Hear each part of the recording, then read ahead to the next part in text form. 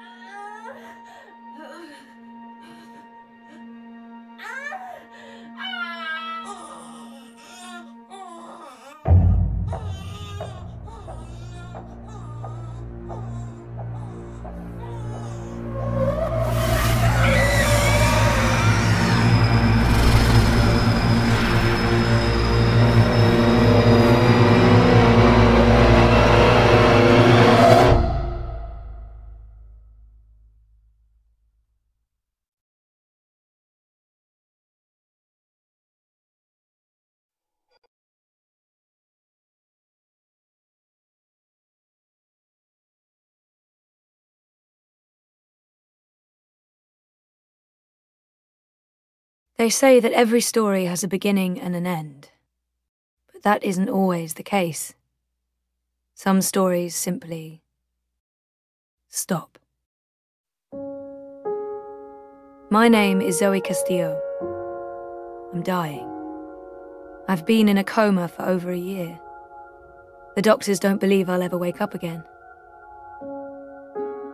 My mother did this to me. She put me here so that I wouldn't be able to tell my story, so that she could keep her secrets. It worked. The world is addicted to dreams, to dream time. It's just entertainment. They have no idea what the dream machine is really for and what it's doing to the world. They don't know that someone is stealing their dreams, using them to reshape reality. So, if I'm in a coma, how am I talking to you? The thing is, my body may be here in a hospital, but my mind is elsewhere. This is the story time. It's the place between. And it's my home now. This place where all stories begin and end, including mine.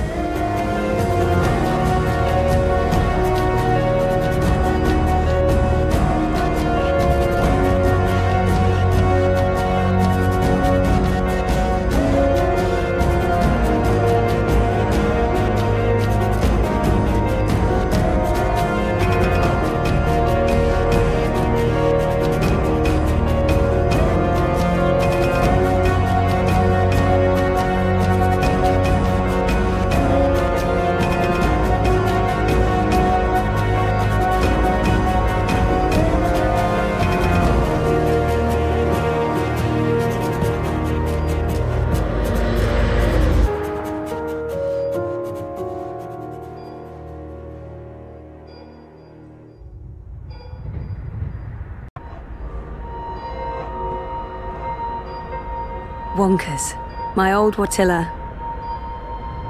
I don't know why they brought him to the hospital, but I'm glad they did. Wonkers watches over me, night and day. He may be just a toy bot, but there's something comforting about that. Faithful old Wonkers. People keep bringing flowers. So funereal. I know they mean well, but my hospital room is beginning to look like a memorial. Wonder if anyone even asks themselves whether I'm allergic to flowers. There's just no consideration for the comatose. That was taken when Reza and I were still dating.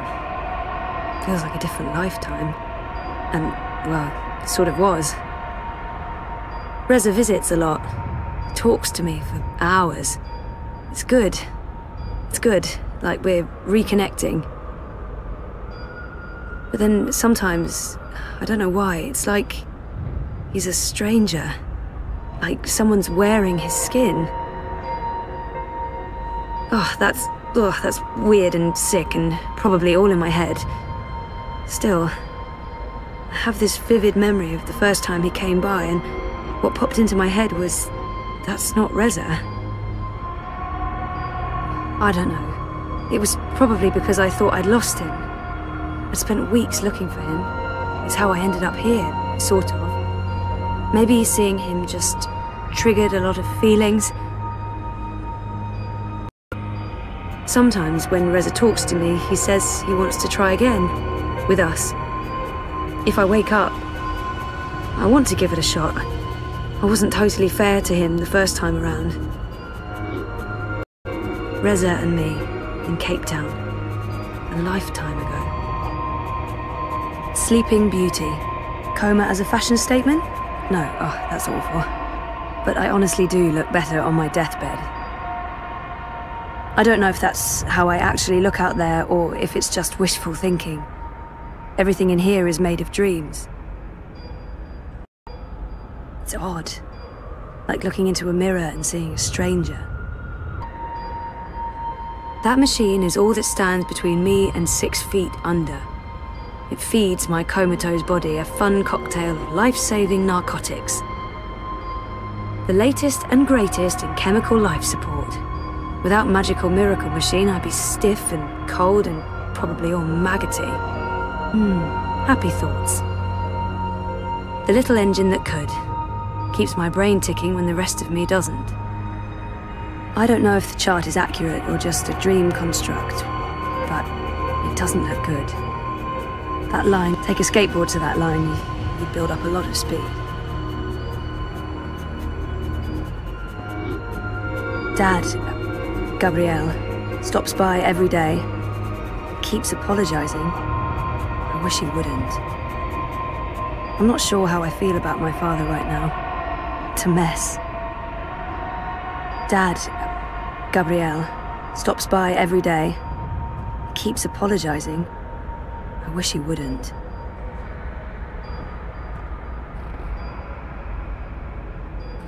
Story time. I don't know how long I've been here. 6 months? 9?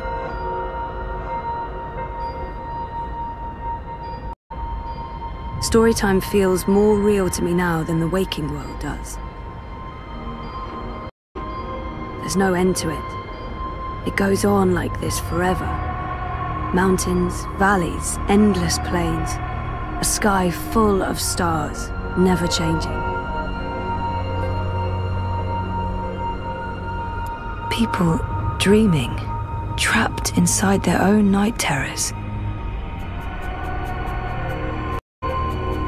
They've been using the dream machine too much, and now they can't get out. I can free them, but there are more of them every day. I can't keep up any longer.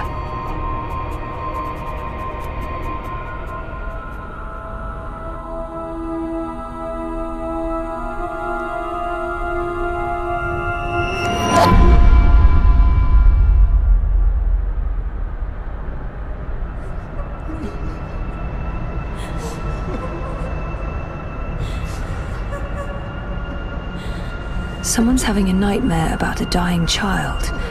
That must be absolutely terrifying. This is a dream. Your baby will be okay.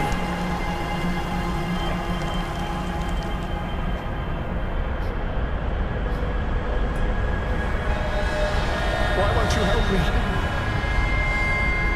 What are you doing? Stop following me. Turn around, go back, wake up. Please! I said stop. I can't help you anymore. You're on your own now. Please, help me. Oh, for fuck's sake, people, go away. Why won't you help me? She's all alone. I know that feeling. Don't leave. You can't leave. You're not alone. There are people out there you can connect with. But you need to stop using the dream machine first. It's not helping you. Don't go. What are you doing? Stop following me. Turn around, go back, wake up. Save me! Trapped, burned alive. That's a terrifying nightmare. You can't leave! Please save me! There's no fire and you're not dying. It's only a nightmare. You've been using the dreamer too much. It's messing with your head. Oh, don't go. Don't leave me. Ugh, I used to have this dream all the time. Naked, exposed. It's worse than it sounds. This isn't real. No one can see you. You'll wake up soon and everything will be fine. But you should stop using the dream machine or the nightmares will continue. Please, don't go. Help me. Don't leave me. This dream is different. It's more persistent. And the dreamer, What? it's a child. Oh, great. I'll need to go in and untangle it.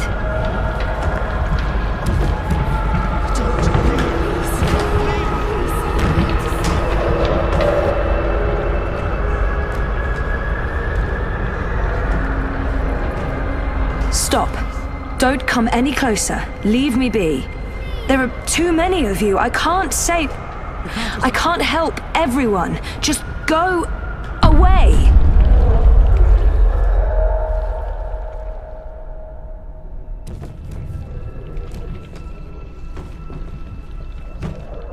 That's one disturbed wardrobe. I'm glad this is not my dream. I'd be absolutely terrified. It had to be tentacles. It couldn't be, I don't know, a dream about a wardrobe filled with bananas. Bananas. That's the best you could come up with, Zoe. Knock knock. Who's there? Cthulhu. Cthulhu who? The horror! Yeah, you're going bonkers.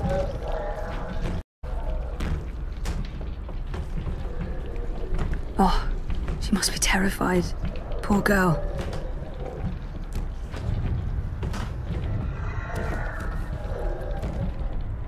Shh! Don't make a sound. It will hear you. Who will? The monster in the closet. It will hear you and eat us both. She's scared enough already, poor girl. I need to be careful. She's already scared, but she needs to understand how dangerous the dream machine is. I promise it won't hurt you. You swear? I swear. I won't let it. But you need to get back home. I can't find my way. The way back is through there, through the wardrobe. I can't go in there. It will eat me alive. Not if we destroy it first. Don't worry. And whatever's in there, it's no match for me, I promise. Are you like a superhero? Something like that. What do you think of my costume? It's really cool.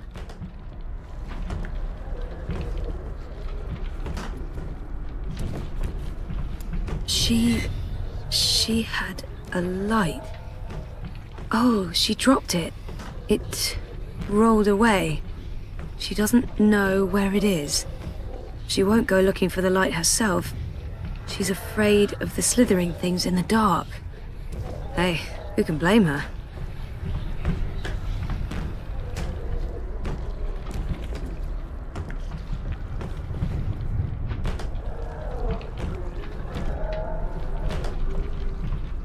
Oh, it's too dark. Can't see anything under there. Batteries will need replacing soon, but no, nothing in there. Bingo.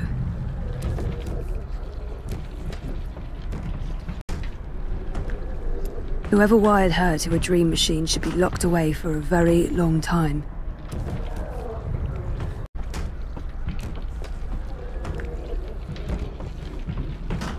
Light could work, but I don't think there's anything to draw on there. That thing is darkness, through and through. It would need to come from somewhere else. Not peeking inside that thing's head. I've made that mistake in the past, never again. Bringer of light. Emissary of electricity. The mighty torch.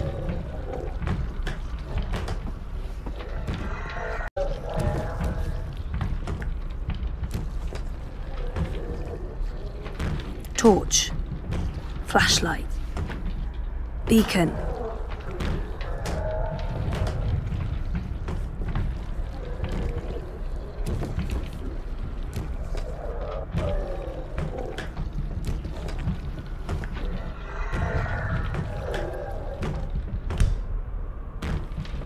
It's hiding. Stupid, smart tentacle thingy. It's too quick for me.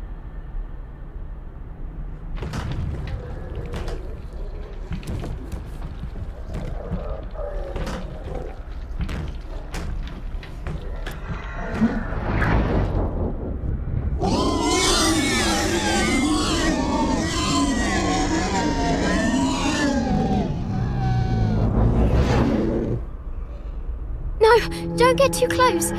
It will take you. You're safe now. Thank you. But I don't know how to get back home. I don't know where my mummy is. She's on the other side of the wardrobe, waiting for you. It's scary. Come on.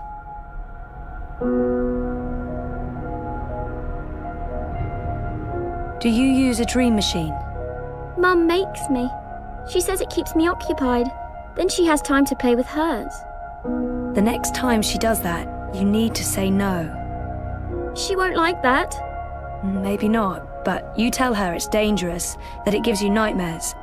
I could tell Daddy. He doesn't live with us, but I talk to him all the time. You do that.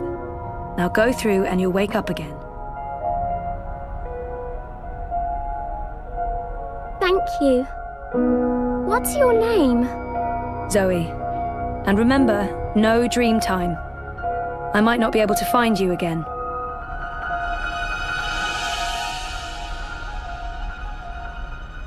This has to stop.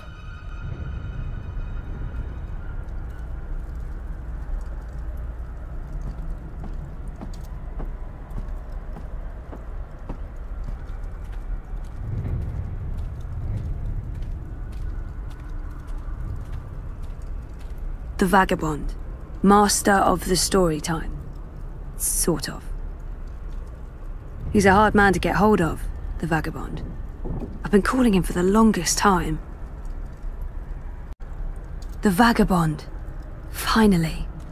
I need to have a serious face-to-face with that man.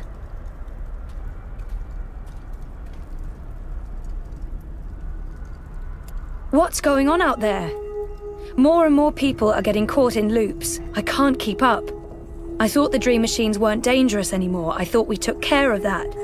If not, then... Hello, Zoe. Look, I'm trying to help them all, and... There are too many. And they're nightmares. They're getting worse. You have to go home. For better or worse, this is my home now. The person I used to be is gone forever. There's no home to go back to, and I don't want to be the person I used to be. I have a purpose here. If I do wake up, I'll be lost. What's there to go back to? Whatever awaits you on the other side is for you alone to discover.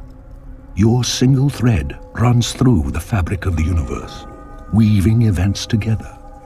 But where it ends, I do not know. I have nothing out there, and I have no one. Besides, I'm needed here. What will happen if I just abandon them? Their night terrors are symptoms of a larger disease. As long as the disease itself is alive and spreading, those people will keep coming back. I'm not ready to wake up, to face myself again. There are no second chances. Every choice leads to the same outcome, and my actions have no real consequences, so... There's nothing I can do. The dream is being tainted.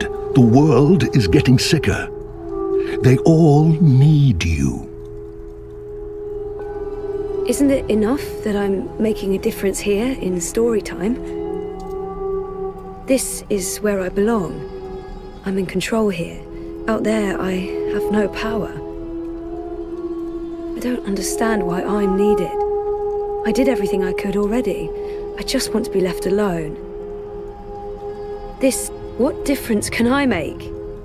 There is a great power within you.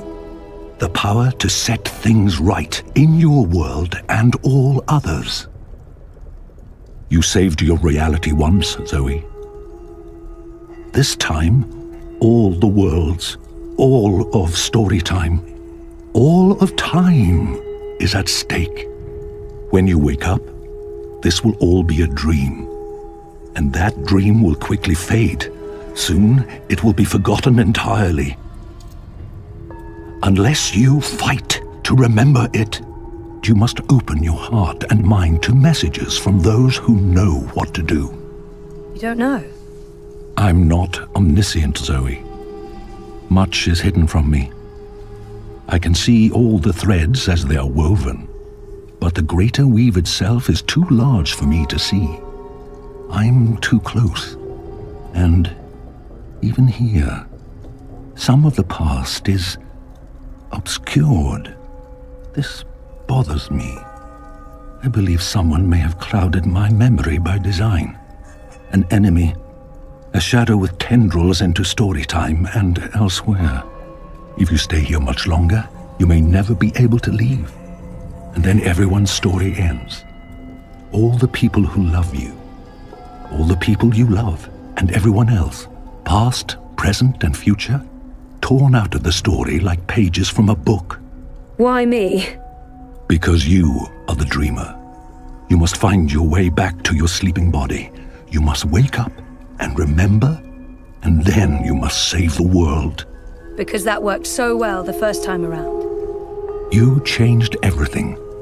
That story had a beginning and an end, but it was also only the first half of your story. How do I wake up? There is a door. Find the door and unlock it, and you will wake up. Will I see you again? If all goes well, at the end of your journey, when your story is complete, you will see me again. One last time. That sounds final. But yeah, okay. I'll, go. Find the key.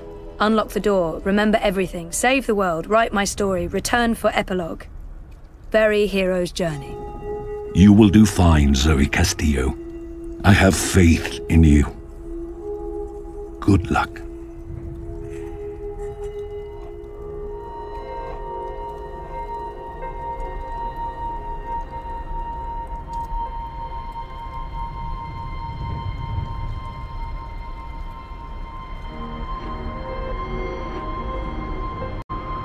Beautiful, but also so desolate and cold, like a fairy tale of the dead.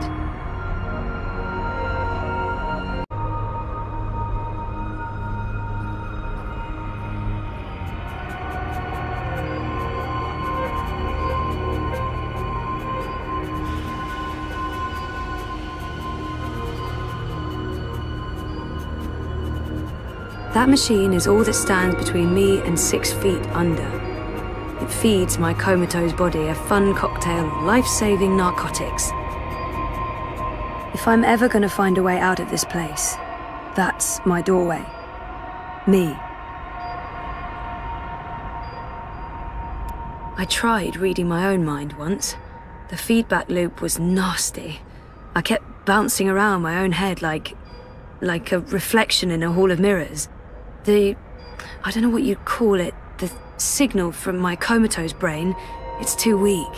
It's getting drowned out by my waking thoughts. To tap into my subconscious, I'd have to somehow boost the signal and turn down the volume on my conscious mind. That's not doing anything at all, except maybe giving me hot flashes. I'm in a coma. I don't think I can get any slower. The next step down is stop, and stop is, no, bad.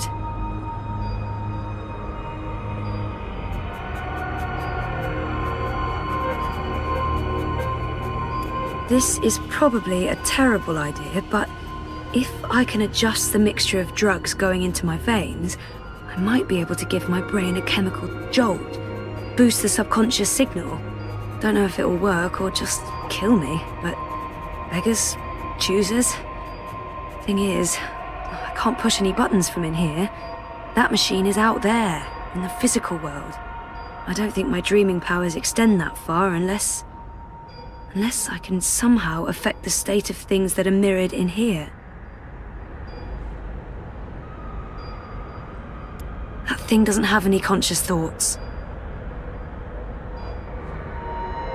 So, if I slow these readings down, the system should compensate by adjusting the drug dosage, jolting my system, hopefully waking me up, possibly killing me.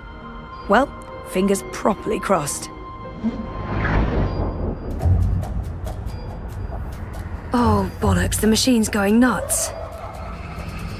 Oh, I feel really weird. The machine's gone haywire. It's pumping a crazy amount of drugs into my body. I just wanted a little pick-me-up and not an actual OD.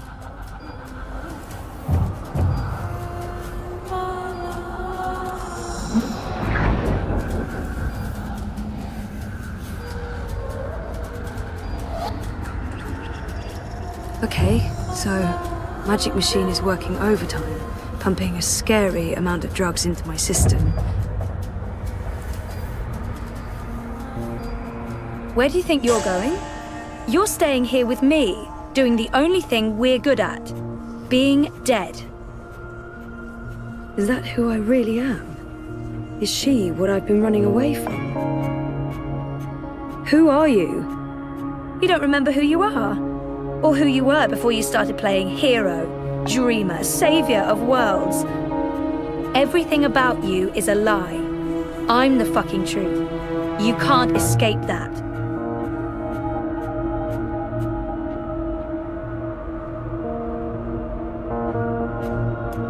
No, you're not leaving, and you're not leaving me behind. I've made up my mind. I'm not letting her stand in my way. Just get the fuck away from me. See? This is why you're stuck. You can't even look at yourself in the mirror because you're ashamed of what you'll see. You're ashamed of me.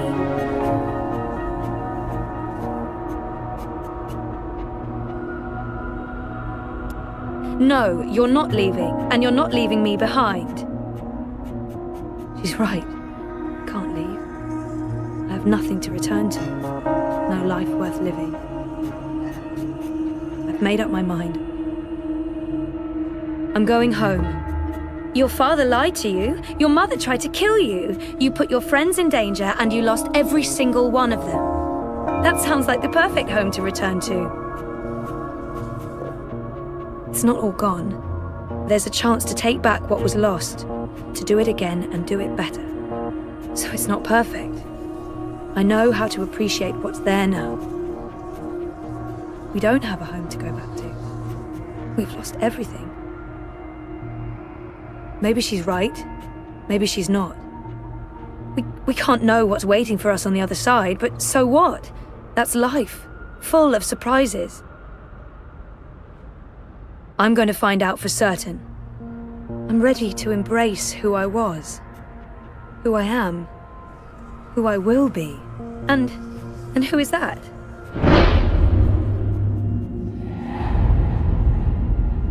I used to know exactly what I wanted to do with my life. I don't know why I lost faith, but it's time to find my way back. I'm ready for a change.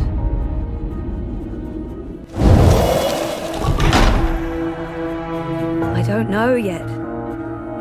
You're a part of me now. You always will be. Come on. Life's waiting out there. Let's find out what's happening.